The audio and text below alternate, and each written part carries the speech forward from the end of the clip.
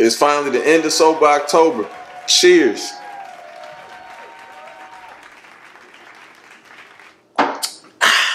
Damn.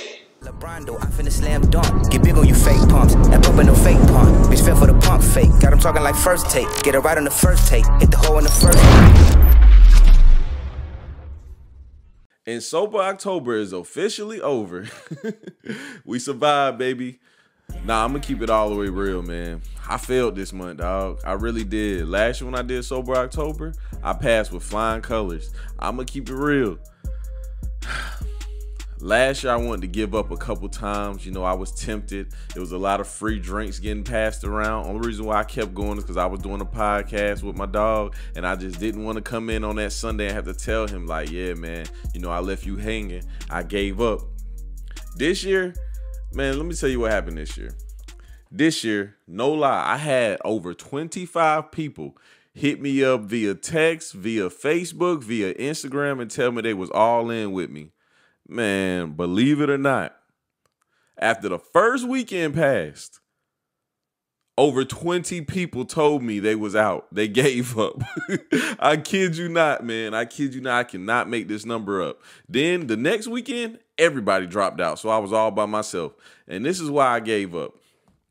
I gave up because I just sat down and I got to thinking, and I was like, at the end of this month, I'm not gonna get no reward. Hell, I'm not even gonna get a cookie from doing this. I was like, what's the point of me?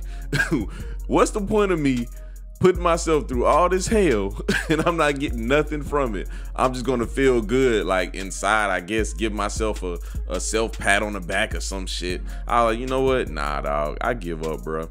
Then on top of that, I started getting real angry and real cranky. Like the first week I was good. I felt good about myself. I had more energy. I was going. I was like, you know what? No more drinking for me, man. I'm good. You know, this might be the lifestyle I need to switch to. After that, I just started getting angry. I just wanted to drink. That's it. Just one drink. I actually enjoy just having one drink. But after I gave up, I didn't get real drunk after that or whatever. I just had a couple drinks. I still haven't, honestly. I really think I needed that little break. Next year, when I do Sober October, though, I think I'm going to implement a couple workouts. I'm going to definitely do a workout plan or whatever. I know a lot of people listen to Joe Rogan. I love Joe Rogan's podcast. It's probably my favorite podcast out right now. Joe Rogan and Joe Budden, probably, you know, best of both worlds. But they do Sober October every year, and they basically have a challenge. I think that's what I'm going to do. I'm going to find some people that's serious about it, like 3 to 5 people, and I'm just going to do a little challenge. No drinking, no smoking, you know, no drugs whatsoever. And we're basically just going to have a little fitness challenge and see who can burn the most calories, maybe even who can lose the most weight. Maybe, I don't know. By that time, I might be back in shape and I won't need to lose any weight. Who knows, man? But overall, I would give myself a C+, man. Like, you know, I survived 2.5 weeks. I made it 2.5 weeks.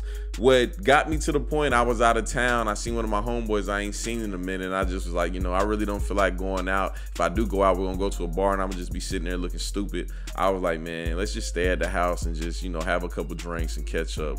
That's what made me give up on it. I did it, man. I had to.